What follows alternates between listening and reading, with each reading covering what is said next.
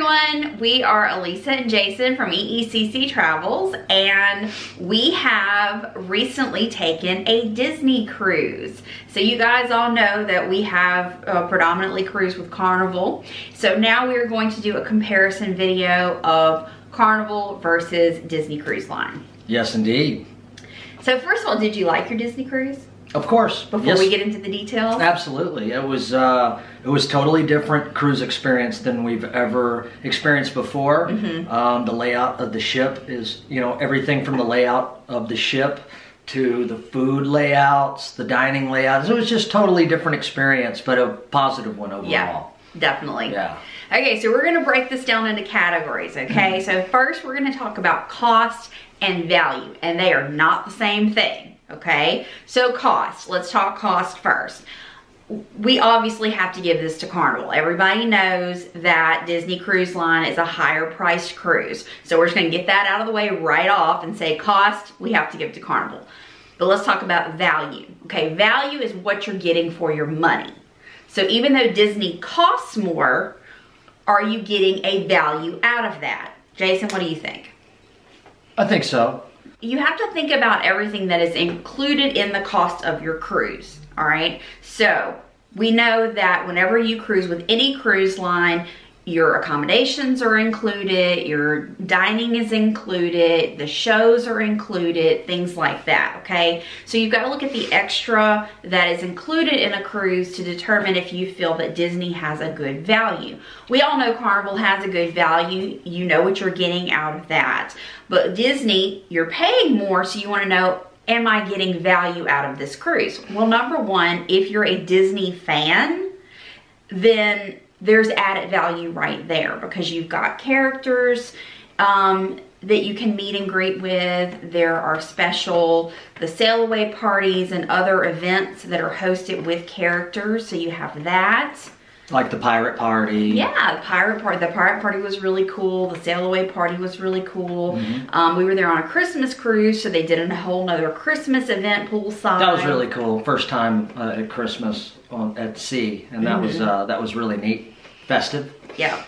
Put you in the Christmas spirit. Yeah.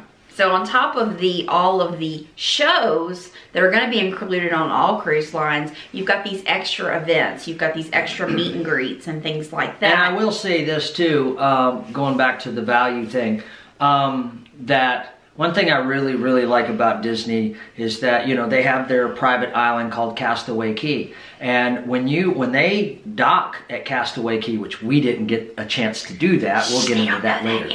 Okay, that's later. That's coming, so stay tuned. But when you get to their private island, Castaway Cay, and you get off the ship, everything on Castaway Cay is included. You don't come out of pocket, okay? As opposed to NCL or Carnival's private islands, it's on you. You have to pay for it. So that is more added value. Yeah, I think that's very cool that the island is an extension of their ship. Yeah, of course, there's things you can pay extra for there. Of course, your souvenirs and things like that, but food, right, but beverages. All your food's included. They have ice cream machines on Castaway Cay. Save a lot. Drinks are included. So if you do one of their cruises that includes a stop at Castaway Cay, which a lot of their cruises do, then you've got one day where you don't have to pay for excursions, you don't have to pay for beach access, you don't have to pay for your food because it's all included. So that's a good point. That really does go to the value of a Disney cruise. No doubt. Okay. So overall, if we're going to compare, we're going to say who has a better value, Carnival or Disney. I'm going to say they're pretty equal because you're paying more, but you're getting more out of it too. So I think they both have a good value for what you're paying. Yeah. You agree with that?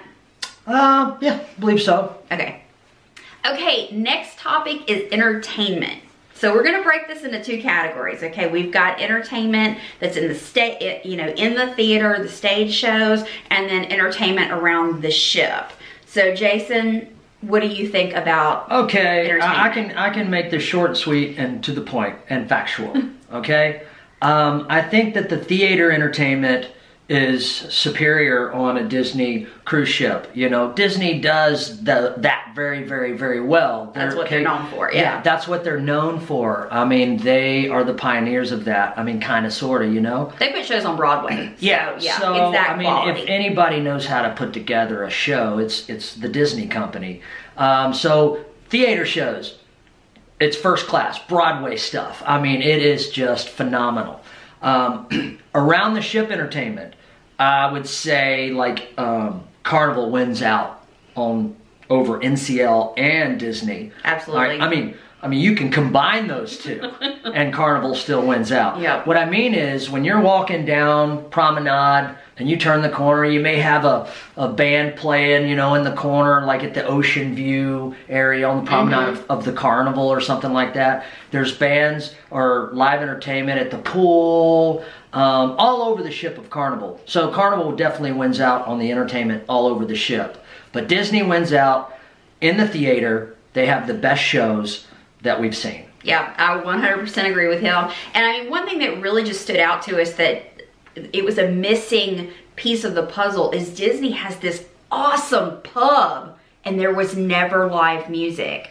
Like, how can you have this awesome pub and not have live music in there? So it was just a kind of disconnect on that. Yeah, the Crown and Fin? Yeah. Yeah, really we spent cool. a lot of time in there and never live music. And you guys will see a really cool little swanky vibe Irish pub. And it was really cool, but they missed a really cool opportunity or they're missing the boat with not putting live entertainment in there. At least some acoustic artists, or be a great place to also do karaoke.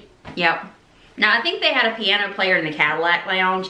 That was not our vibe. We went in there one time and it just, we weren't feeling that. Yeah. But the Crown and Fin, yeah, like he said, and because the Red Frog Pub, almost every night you can get a live acoustic musician in there. Cadillac Lounge was super cool themed. It was swanky. It was really themed, like, you know, Disney does things very well when it comes to theming.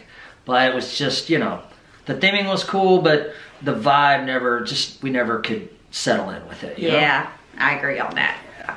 Okay, next topic is food. And again, we have to break this down into categories. We're going to talk buffet food, main dining room food, and poolside food. Okay? Yeah. Let's start with poolside food. Oh my goodness. Well, poolside food on Disney I wasn't that impressed with. You had Daisy's Delights, which was sandwiches and things like that. And then you had Pete's Boiler Bites, which you could get your hamburgers and Pete's stuff Boiler like that. Bites is what it's called. And they had pizza. But a lot of times we would go get pizza and it was closed. Yeah, the little sandwich thing, which is kind of towards the back of the ship, it was okay. You could get salads, and there were pre-made sandwiches. Yeah. You know, it's a pre-made sandwich. Sandwiches always taste better when they make them fresh. Let's face it, they just do. And you know, if you're on a keto diet, I can't have hamburgers and chicken tenders and fried this and fried that, and French fries. So you know, I was kind of just screwed. And it just wasn't an abundance. It wasn't enough, in my opinion. But on the flip side of that, Carnival has really good poolside food. They've got the Guy's Burgers, the Blue Iguana tacos, and it's accessible. Yeah. It's quick and easy to grab. You know, definitely Carnival wins out. Yeah. Poolside food for sure. Yep. Buffet food is another story. Though. Buffet food is a whole nother story. The food was great. Oh my God. Good food, you guys. And then not only did they have the buffet with really good food, but on the right side they had like this little area where you could get seafood, like Dungeness crab claws, clams, all the boiled shrimp you could get. And it's all laying right there on a big bed of ice, displayed out really nice, and tartar sauce and cocktail sauce and lemons. So that was cool because I'm on a keto diet, so and I love boiled shrimp. So that, you know, the food was excellent. The desserts were excellent. Lots to choose from. They changed it up every day. Yeah, the buffet changed every day, but that seafood area was always there, and he ate it almost every single day. It was so good. And the breakfast buffet was excellent. You know, they didn't always do steak and eggs, but when they did, I got steak and eggs. But there was always plenty to choose from. It was always very, very, very good. Yeah. So definitely Disney wins out when it comes to buffet food, no doubt, hands down. Oh, totally agree with that. Yeah. Okay, main dining room. All right, let's talk about the setups of main dining room on each cruise line first. On Carnival, you either choose early dining, late dining, or anytime dining. Then you're assigned to one specific dining room, and if you have early or late, you're assigned to one specific table, okay? The menu changes every day. On Disney, you have what's called rotational dining. So there are 3 dining rooms. So on a 7-night cruise, you visit each of the dining rooms twice, and a third restaurant you see 3 times, okay? So we had rotational dining. We were on the Disney Wonder, so we had Triton's, Animator's Palette, and Tiana's Place. And I really liked, it's basically like taking you to a different themed specialty restaurant each night, okay? So instead of just this is your dining room, Triton's was themed to Little Mermaid, and Tiana's Place was themed to Princess and the Frog. It had a live jazz band. Tiana would come out, Louis would come out with his trumpet. It was very, very themed. It was a performance as part of the show. Animator's Palette, I'll let you tell me about it. That's the coolest thing ever. Yeah, that was nice. You know, it was, first of all, the atmosphere was probably the best out of the 3. All the walls would change. Like you would see cartoons like Donald Duck and Mickey Mouse and all them moving around in the picture frames there that were scattered out throughout the restaurant. It would come to life, you know. It was Animator's Palace. Yeah. And it was that's basically what happened. And they had all these like little paint buckets and stuff on your table, and then they would let you draw pictures, and then at the end of your meal you would give them the picture that you drew. The waiter would come around and collect them, and the next thing you know, the drawing that you drew comes to life in those little areas on the wall there. Yeah. It was so wild, man. It was a cool dining experience. It was totally cool. Like, I'm like, I drew that, and it's dancing around and stuff. Like, they made it come to life. That's the Disney magic. Yeah. That you know, goes into that value. Yep, very true. Yeah. So yeah, Animator's Palette was just the coolest thing. And the whole restaurant, when you walk in, is white. And then as the meal progresses, more color starts coming into it. So by the time you leave, the whole restaurant's flooded with color. It is a cool experience. And the food is good. I mean, I will say, I've never heard some people complain about the dining room food on Carnival. I've always liked the dining room food on Carnival. Yeah. I never had a problem with it. You know, the food, I've never been blown away, really. And I'm not saying I'm some kind of connoisseur by any stretch of the imagination, but I don't think I've ever been blown away much in my life with food, but maybe I just hadn't had the right stuff. It's good food, but I mean, nothing at Disney blew me away. Nothing in Carnival blows me away. Nothing at NCL blows me away, you know? It's good food. So, I mean, as far as the food But it's good goes, food. Yeah. It does the job, and it you know, fills you up, and it tastes pretty good, you know? Yeah. So as far as the food goes in the dining rooms, I think they're about equal, but basically, it's the atmosphere that makes things different. A lot more magic, you know, and that just makes for a better dining experience. Yeah. It's like, ooh, what time is dinner? I want to go to the dining room to see what's going to happen. Lifts the spirit, gets you, you know, excited, and, you know, that's what it's all about. Yep. Okay, so the next topic that we're going to talk about is the ship layout. Which cruise line is more friendly as far as finding things on the ship? Carnival. Agreed.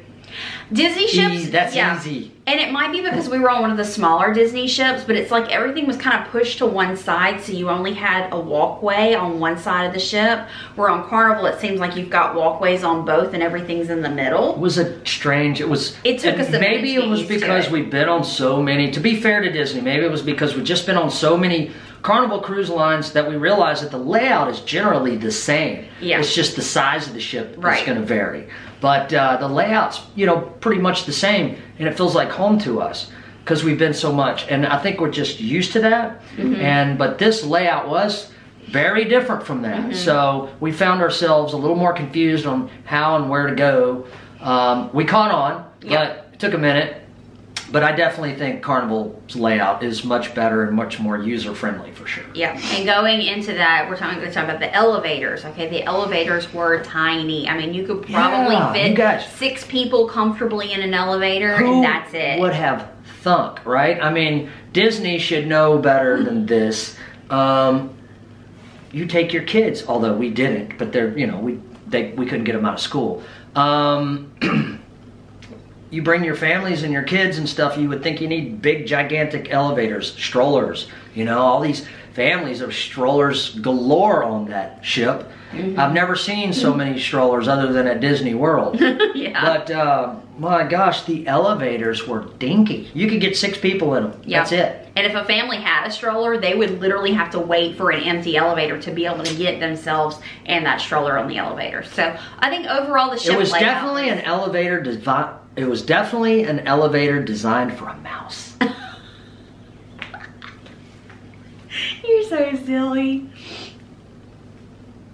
That was pretty good. That was pretty good. Okay, so I just thought of that all by myself. Ow! All right. Okay, our next topic is going to be, we're going to talk about kid-friendly and adult-friendly. So let's talk about kid-friendly first, all right? Which cruise, okay, this is going to be kind of difficult because you're not comparing apples to apples, okay? Carnival has a fantastic kids program. We know this. Our kids have been sailing since they were, you know, 9 years old. They've been to the little kids clubs, the teen clubs, everything. They've got a great Dr. Seuss program, not knocking Carnival at all. But Disney's a step up on the kids program. Those kids clubs were freaking incredible. And we didn't have kids with us, so we could only go in like on a preview. But they had a whole Marvel room that was interactive, the Toy Story Land room, Disney Junior. Very immersive, interactive, you know. Again, with that Disney magic. You know, they had what was the place we went to, and it had the guy from Frozen that goes, that was Yoo-hoo! Yeah. What's his name? Wandering Oaken's Trading Post or something, yeah. You know, things like that, you know. You can look in and see it snowing, and then the character comes to the window, to the sauna, and starts talking to you and stuff like that. And then Andy's room. Oh, Andy's room is so cool. It looks like a giant bed. So you like look up and you feel like you're a little toy, and it looks like this giant bed, and there's a slide coming down off the bed. And it is, I mean, just immersive. It's like you're a small little toy. Everything is big. You feel like you're that little toy in this gigantic room. And, you know, that's the cool stuff that Disney does. That's hard to beat on any other cruise line. Carnival just can't compete with that, but I don't think they're trying to. No. This is the, like we were talking about, the value. That's just the difference, the Disney difference, and what you're gonna get out of that. Yeah. So and that's just one of the kids clubs. There's a whole nother one that we didn't even go in. That's a very interactive lab, I think is what they call it, where you can do some sort of experiments or whatever. We didn't even go in that one because we didn't have our kids with us this time. But man, their kids clubs are top notch. Yeah, kids will have a ball there at Disney. Yeah. In those clubs. They are really, really, really cool. We talk to parents, and they're like, I can't get my kid out of the kids club to come and hang out with me at the pool. So, you know. Disney's probably going to win out on that. Yeah. But with that said, Carnival does a great job too. Right. So we're not knocking Carnival's program. We're just saying Disney goes above and beyond when it comes to those kids programs. No doubt. No doubt about it. And also that where Andy's room was, what was the name of that whole section called? Do you remember? It was Oceaneers Club. Oceaneers Club. No, we were only able to go in there on the first day whenever we got on the ship, and we were just kind of walking around, because if you don't have kids, you cannot go in there for the safety of the children. But we were able to go on the first day, so we didn't get a lot of footage of it, but we did get some. Yeah. And you'll see that later, but. Yeah, there's a little bit in the ship tour, and of course our battery died right while we were in the middle of that, so we didn't get all of it. But so just FYI. Neat place. Very neat place. Okay, now adult friendliness. Which cruise line is most adult friendly, Carnival or Disney? Well, definitely Carnival. No doubt. I mean, that's kind of a no-brainer. Yeah. Yeah. You know, Disney does adults too, but it's just it's in a different way. Yeah. You know, it's a lot more tame. And you know, which that's fine, that's cool. You know, parents should be tamed when they've got a whole bunch of kids with them on a cruise ship. You know, they need to be tamed. And not saying that Carnival gets crazy or anything like that, but I definitely like the adult-friendly stuff with Carnival much more. Well, and that goes back to what we were talking about live entertainment. That's something me and Jason like to do, is just go and sit and get a drink and listen to live music, and that wasn't an option for us. Yeah. So things like that, they did have plenty to do for the adults. I'm not saying that there was nothing for adults to do, because it was just the two of us. We didn't do a lot of the kid events. Well, but it was different stuff. Like they would have adults only trivia and things like that, which we did enjoy, but it's not something we would have gravitated to if other options had been available. The one prop I'm gonna give Disney is there is a dedicated adults only pool, and it's enforced. Carnival does not have that. Quiet Cove. And it was definitely quiet. Yeah. It was almost too quiet. Sometimes it was too quiet. They didn't play music or anything back there. Yeah, you know, it was nice to get in the pool and the hot tub and it'd be kind of quiet, but sometimes I'm a big activity guy. I like to just see the activity, you know, and I felt like it was lacking, at least adult activity, that is. I will say this too, and we might get into this in a minute, but I'm gonna go ahead and say it now. That cleanliness, not that Carnival's dirty, you know, but they do a great job keeping their ships clean too. I have seen some dirt, we all do, but Disney, man, that's a clean ship, you guys. I'd go down to deck 5 and run. That was their one deck that went all the way around the ship, and I would run every morning, and I would see those guys dressed in their little jumpsuits working like little minions, man. Every day. And they worked their tail off, and that ship, you could eat off the floor probably, it was so darn clean. But cleanliness, I gotta give that to Disney, because man, it is just sparkling clean, you know.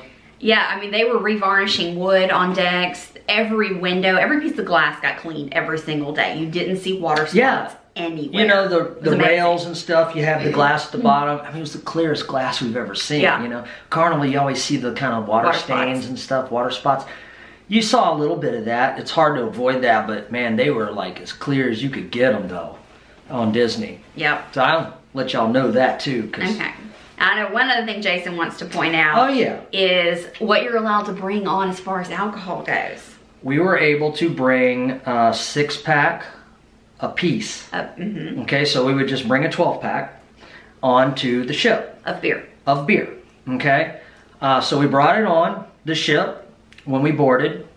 And then at port, you can grab you a 12-pack or 2 6-packs and bring them back onto the ship from port. Each port. Each port. So I was able to do that. We did it in Florida Keys. And in Nassau. Well, I initially brought a 12-pack on. Brought a 12-pack on in Nassau and Florida Keys. Yep. We never got off at Castaway Key. No, but we'll get into that later. They wouldn't have that there anyway. But it helps. Money. You know, it saves money. Yep, there's no drink package, so you're paying individually for your drinks. Yeah. And so you have the choice. You can bring beer or you can bring wine per person. But we chose, this time we're like, we've never been on a cruise ship that allows beer. We're going to forego the wine and we're just going to bring beer on to see how it works. And man, it was nice. And how cold was that little refrigerator? A little cooler kept some cold beer, y'all. Yes. But it was nice to be able to go back to the room and open my cooler and get a nice cold beer and sip on it, and then go under the ship. Yep. You know, that was very, very nice. Yep. I wish they'd do that on all the ships. Oh man, yeah. Because it saved us some money. It sure did. Yeah, and it was just enough. You know, port days were just close enough to where I'd hit it right before I ran out. You know. Yeah, and we'd buy a few drinks on board, but our bar bill was less than $200 for a 7-day cruise because we had that beer. So that was nice. Definitely nice. Definitely a plus. Okay. For Disney. Yep. All right, so the last thing we're going to say is a Disney cruise worth it? Because that is the big question that everybody has been asking us. Is it worth the extra money? I'm going to say yes, at least once everyone should do a Disney cruise. am I gonna say, oh my God, Disney was so amazing, I'm never gonna cruise any other cruise line and I'm sticking with Disney forever? No, because we like different experiences. But I think that, yes, it is worth the money to at least do it once. And I will say this too, if you have little bitty kids, like toddlers, 5, 6, 7-year-olds, I think I would prefer taking them on a Disney cruise as opposed to Disney World. Yeah, because you get more intimate interaction with the characters. You do. So they're going to have these amazing character meet and greets all through the cruise, which with the little ones, that means more to them than riding a ride. Yeah, they're going to feel a lot more connected to the characters on a cruise ship. Yeah, they will. You know, it's like walking around your living room and Mickey Mouse is there with you. You know, it's pretty weird. I'm telling you, it was pretty cool dancing with Mickey in the lobby. That was pretty neat. I saw Mickey more in my life on that cruise than I have in my entire life anywhere else. That is true. He was everywhere. Yeah. He was everywhere. And I mean, where else do you get to do a pirate party with the characters and Christmas parties with the characters? And I think that the little bitty kids would definitely benefit more from a Disney cruise than a trip to Disney. And also think about it, if you've got a 3-year-old and they're tired mid-afternoon, you can walk, you know, 30 feet to the elevator, go to your cabin and take a nap. You're at Disney World, it's a, 10, 12 mile trek back to the resort for that child to take a nap, or they have to sleep in a stroller. So for the little ones, I know if our kids were little and we were thinking about that, having had both experiences, because we've been to Disney World and we've been on the Disney cruise, for the little kids, I think the cruise is definitely the way to go. Mm-hmm. I agree. Me personally, I like Carnival. Overall, I like Carnival. Would I do a Disney one again? Yeah, but it would be... Yeah, I would, but it, you know, I wouldn't be super excited about it. Just being honest. I'm the Disney person. I would go for her. You get real honest opinions from us. Yeah. Because I'm the Disney person. Oh, I'm going to keep it real now. I could do without a Disney cruise, you know. I'm a Carnival guy. I'm an NCL guy. I know this is NCL ain't got nothing to do with this, but I'm just throwing that out there too. And we're going to see what else kind of guy I am whenever we get on Royal Caribbean one day. Yep. But I think I'm going to like that one pretty good. I think so too. Yeah. So anyway, hope this helps. You know, answer some of your guys' questions. I'm sure you've had some of the same thoughts we have. We hope that we can kind of help you and enlighten you based on our experience. And once again, we appreciate you guys watching and keeping up with us. Please leave some comments, or if you have any questions, just let us know. Mm-hmm. Hit the subscribe button and the little bell for notifications. And until next time, happy cruising. Happy cruising. Bye.